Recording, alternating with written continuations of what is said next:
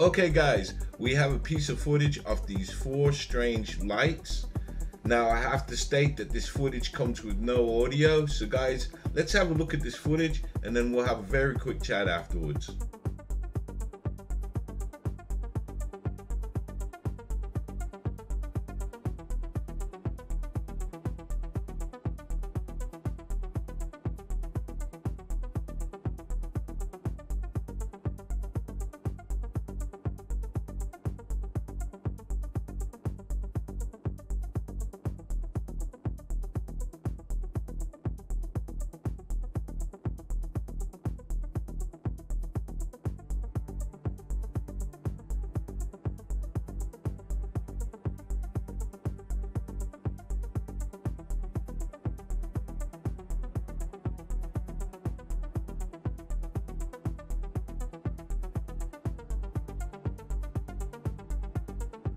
So guys, here's what I know about this footage. This was captured on July the 1st, 2022, around 10:30 p.m.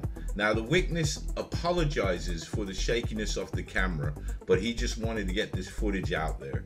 So now, here's what he said. He said that this is the second time that these objects showed up. They turned up about 20 minutes previous to him taking this footage, and it was scanning the area. And then in this footage, he claims that the object, it seemed to have flown towards the mountain, if not over the mountain, or go behind it. Now, this is just my opinion on what I'm looking at here. And what I feel is that I don't feel this is 4 separate objects. I feel these lights are attached to something bigger.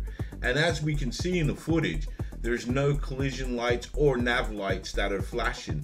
There are 4 solid lights and they are moving in unison.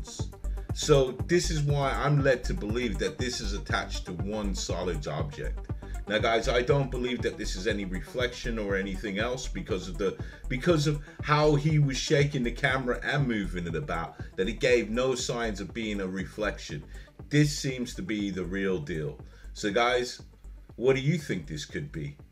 So until next time, stay blessed and keep safe.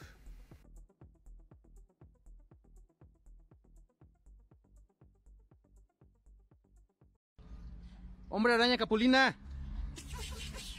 Oye, sí es, mira.